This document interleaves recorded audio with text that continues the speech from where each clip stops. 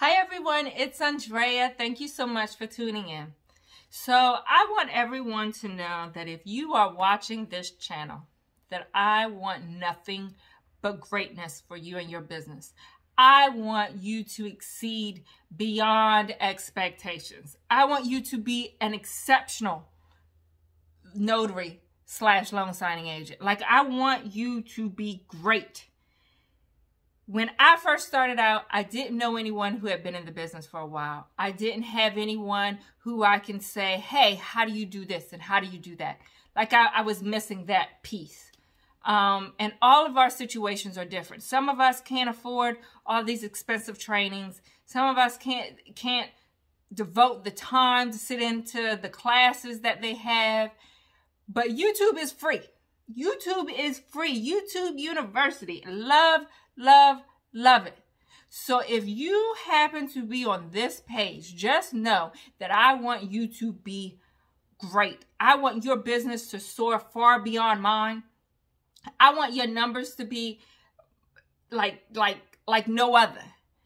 So that's the reason why when I come on the videos, I try to give you every bit of me. I try to give you everything I can possibly think of that I desperately needed when I started out. And so if you're watching this video, I want you to be darn near perfect. So I am coming to you with a few of my mistakes that I've made over the years in hopes that you learn from them and you do not do the same things that I did. Okay? So number one, I was at a signing. And I'm pretty sure I talked about this one already in one of the videos, but I stamped my notary stamp upside down on the deed of trust of all documents, the most important document. So I was probably running my mouth. That's probably a lot of the reason for my problems. But I was probably running my mouth and I stamped it upside down. And so how you fix that is for that, the stamp that's upside down, you do one line through. You mark through the entire stamp, one line, and then you initial. And then you restamp it correctly.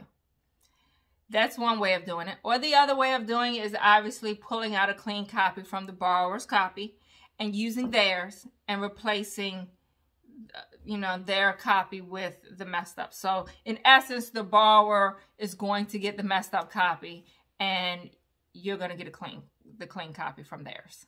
All right. So that's one mistake. Another mistake I made was I really like the FedEx envelopes. So when I go to the borrower's homes, I know some notaries use folders and just different tactics, but I like the FedEx envelopes. They are thick, they're sturdy, and they cost nothing. So I like using the FedEx envelopes. So I go to a borrower's home. I have the FedEx envelope that I'm using for the lender's copy as well as the borrower's copy. I give them their copy. They've signed everything. I go home. I take the documents out of the FedEx envelope. I scan them in, and then I put those documents in the UPS envelope. I go to UPS, and I ship those documents. And I'm like, yay, I don't have any more signings anymore for the rest of the day. And so I eventually go home. I move that FedEx envelope that I originally had, and I notice, I hear something. There's something in this FedEx envelope. Ugh.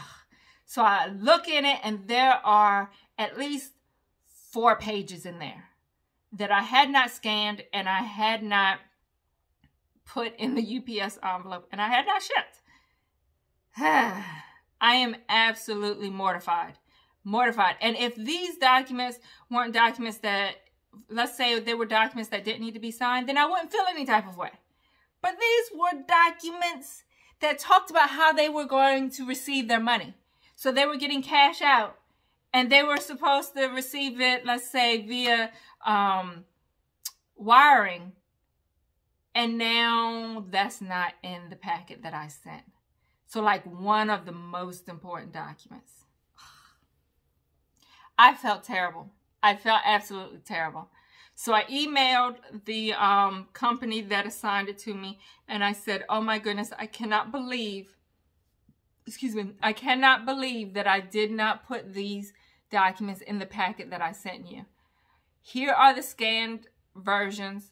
I am going to UPS to send these documents ASAP. So I went to UPS, and there's egg on my face. I had to pay like $40 some to send, because at this point UPS had already picked up my package. They had already picked it up. So I had to pay $40 some to send 4 sheets of paper. These 4 sheets of paper. And I had to pay it through my own money. And I felt terrible. I felt absolutely terrible. So when I came back home, the company had sent me, they replied to my email. And do you know what they said? They said, okay, no worries. And I'm sitting here like, I am stressed to the max over these 4 sheets of paper. And all you have to say is, okay, no worries. But hey, I was glad that that was their response. I was glad that I continued to get business from them.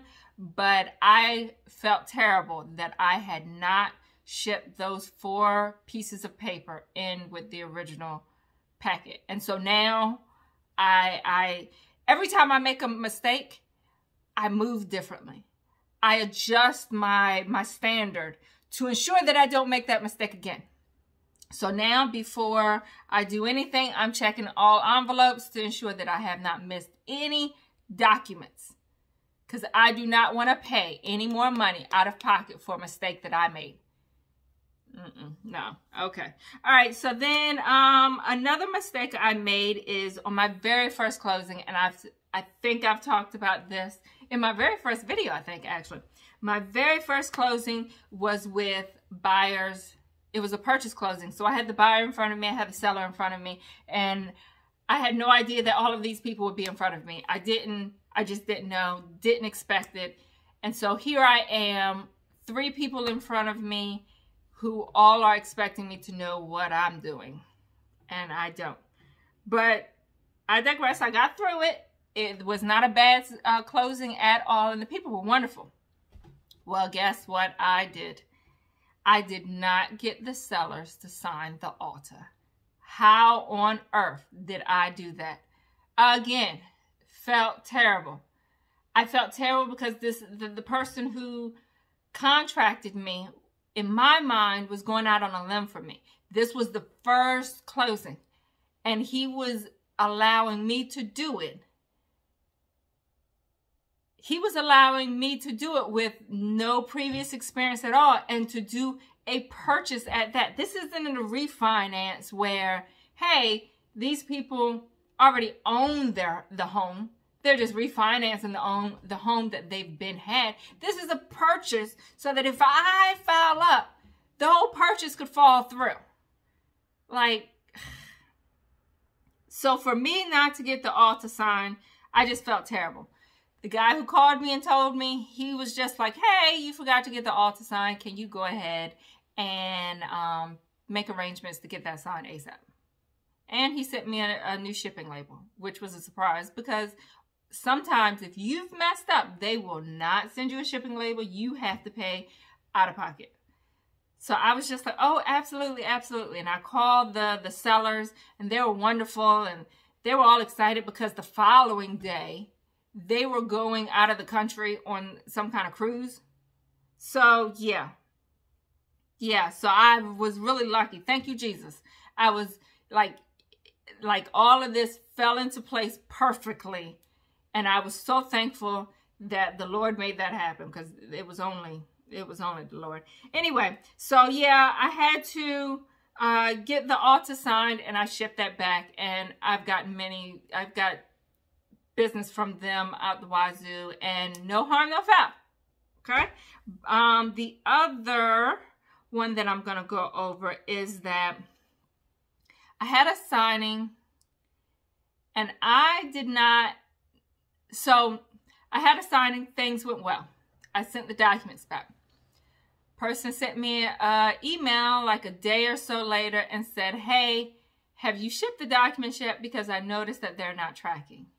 And I'm like, yes, I shipped the documents, and I even scanned the documents. So I sent that back to her, and I'm like, here are the documents here, and I did ship it.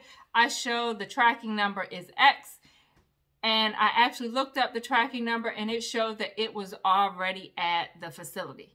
And I said, oh, it looks like it's already there.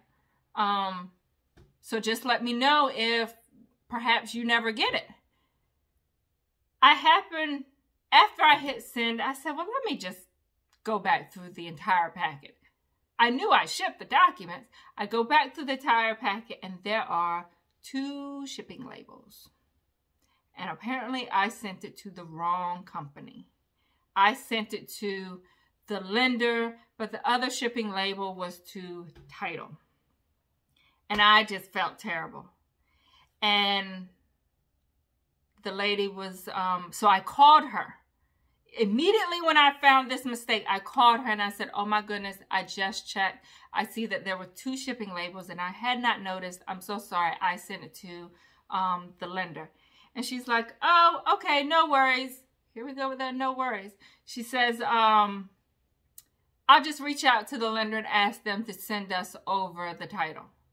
And I said, oh, I'm just so sorry. I'm sorry you have to go through this extra pain. If there's anything I can do, please let me know, And within 2 hours, she emails me back and she says, got confirmation that the lender has sent the title, so we're all good. Smiley face. So now, like I said, every time I make a mistake, I move differently. I adjust what I do. So now, as I'm prepping documents, after I've printed them off and I'm, rearranging the order like I like it, if you've watched then you know, if I get to a shipping label, I'll put that up front. And so if I happen to see 2 shipping labels, I know that I need to go back and check the confirmation page to see if they have any verbiage in there, because sometimes they do. And oftentimes I catch that, but that one time I did not catch it. And I can't even guarantee you that it was in the confirmation page. But either way, now I put all the shipping labels up front. Therefore, if I happen to see that there are 2 shipping labels, I notice that immediately. And I go back to the confirmation page to see if they noted anything in the confirmation page, or I'll look at the notary instructions. And if that doesn't work, then I'm emailing them saying, hey, which shipping label do you want me to use? I noticed that there are 2. And so I have not made that mistake again. And I don't want anyone else to make that mistake because that was just like, I sent the documents and you all didn't get it, but technically it's my fault. Oh no. Oh no. Oh no. So, those are a few. I know I have made more than that, made more mistakes than that, but these were the big things. We all are going to make mistakes. Even now, I don't need help making mistakes. I can do it all by myself, and I'm very good at it. So, like, I try to make it so that I don't make a mistake and make it so I don't have any complaints. And that's what I want everyone who watches this channel to do as well. If you make a mistake, and you are, and it's okay. We're going to get bent out of shape. We're going to be a little anxious about the fact that we made a mistake, but it's okay. There are ways to fix it, and we learn from it. So I want you all to learn from my mistakes so that you don't do it. But at the end of the day, you're still going to make your own mistakes, and we're all going to learn from it and get through it and move on to the next closing. And it will be okay. Trust me, it will be okay. You will not, 9 times out of 10, depending on how severe your mistake is, you won't lose business behind it, okay? If you've made the mistakes that I just outlined, we live. It's okay. All right? So hopefully this helps. Like I said, I want you all to be great notary loan signing agents. And so I wanted to showcase some of my mistakes in hopes that you all see that, hey, even someone who's been in the business a few years still can make mistakes, excuse me. This was like when I first started, but I still make mistakes. Luckily, I typically find my mistakes before I send them off. And so that's still a win in my book. Okay, so hopefully this video helped someone. Thank you for tuning in. Please like and subscribe. Please share this video with other people so that they know that we're all going to make mistakes and it is okay. It will be okay. All right, talk to you later. Bye.